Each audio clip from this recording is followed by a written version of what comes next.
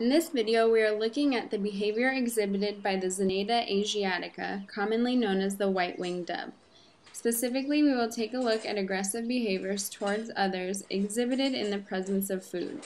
Several hypotheses can be formulated in order to analyze this specific behavior.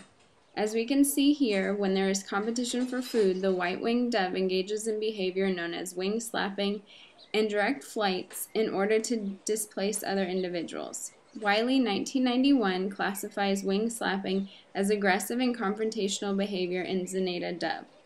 He describes this behavior as an individual raising one wing and quickly flicking it out at another bird, or less commonly, both wings simultaneously so one wing makes contact with the opponent as the birds confront one another side by side. When analyzing the behavior from a functional standpoint, we can hypothesize that the aggressive behavior in the white-winged dove can ensure better access to food.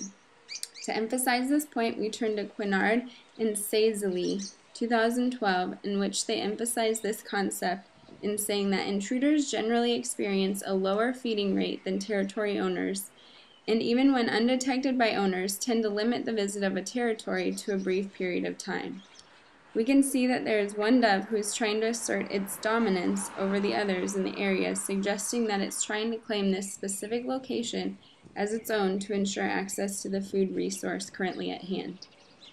After initial observation of this aggressive behavior, someone might wonder what biological components are involved in this process. We can hypothesize that similar to humans, there's a specific region of the brain that, when stimulated, results in aggressive behavior. This idea was studied by Hardwood and Vowles, 1967, in which they found that stimulating the midbrain region in ring doves increased the occurrence of behaviors such as wing slapping, wing raising, and wing fending. With this in mind, we can see that the white-winged dove in the video is engaged in these same behaviors, which suggests that competition for food resources has evolved as a trigger that stimulates the same anterior midbrain region.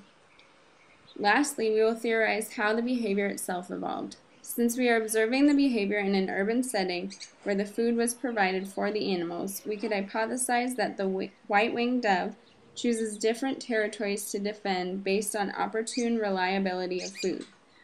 Goldberg, Grant, and Lafay, 2001, suggest that aggression levels in Zenaida dove increased with temporal predictability and clump spacing of food.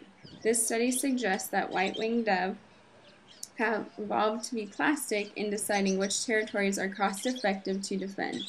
When a resource runs out in one location, the white-winged dove will venture out to locate a new territory with adequate resources. So as you can see, there are several levels of analysis that can be used to dissect a single behavior.